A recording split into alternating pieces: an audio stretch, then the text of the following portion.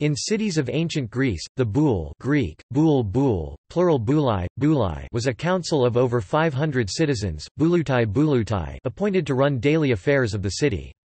Originally a council of nobles advising a king, boulai evolved according to the constitution of the city. In oligarchies, boule positions might have been hereditary, while in democracies members were typically chosen by lot sortition, and served for 1 year.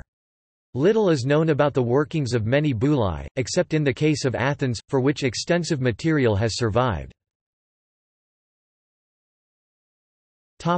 Athenian boule. The original council of Athens was the Areopagus. It consisted of ex-archons and was aristocratic in character. Solonian boule. The Athenian boule under Solon heard appeals from the most important decisions of the courts. Those in the poorest class could not serve on the boule of 400. The higher governmental posts, archons magistrates, were reserved for citizens of the top 2 income groups. Reforms of Cleisthenes. Under the reforms of Cleisthenes enacted in 508–507 BC, the boule was expanded to 500 men, made up of 50 men from each of the 10 new tribes also created by Cleisthenes. The 500 men were chosen by lot at the deme level, each deme having been allotted a certain number of places proportional to population. Membership was restricted at this time to the top 3 of the original 4 property classes, the Pentakoziomedimni, Hippus and Zougiti, but not the Thetes, and to citizens over the age of 30. The former restriction, though never officially changed, fell out of practice by the middle of the 5th century BC. Members of the boule served for 1 year, and no man could serve more than twice in his life, nor more than once a decade. The leaders of the boule, the prytani, consisted of 50 men chosen from among the 500, and a new prytani was chosen every month. The man in charge of prytani was replaced every day from among the 50 members. The boule met every day except for festival days and ill-omened days. According to Aristotle, Cleisthenes introduced the bouleutic oath. The boule in the democracy of the late 5th century BC. After the reforms of Ephialtes and Pericles in the mid-5th century BC, the boule took on many of the administrative and judicial functions of the Areopagus, which retained its traditional right to try homicide cases. It supervised the state's finances, navy, cavalry, sacred matters, building and shipping matters and care for invalids and orphans. Its own members staffed many boards that oversaw the finer points of these many administrative duties. It undertook the examination of public officials both before and after leaving office, most offices lasting 1 year, to ensure honest accounting and loyalty to the state.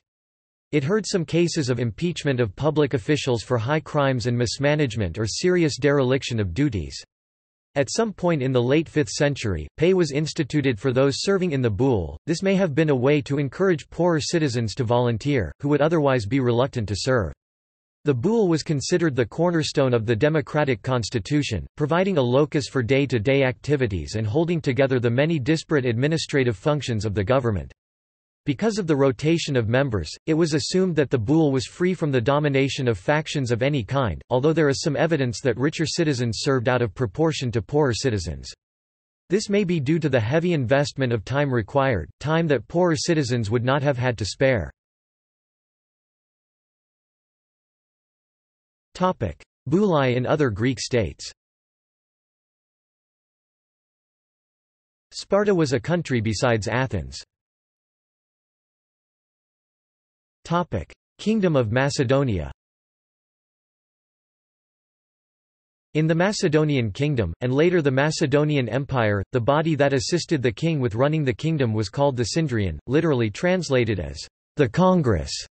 This tradition continued to be in use in the years of Alexander the Great, and its members were hereditary.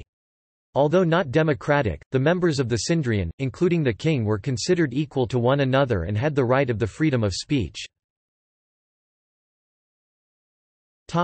Epirus. The Epirus, which became a federal republic in 231 BC, was ruled by the Syndrion, or the Congress. The Sindrian was dissolved when the Epirote Federation fell apart due to internal upheaval during the Third Macedonian War.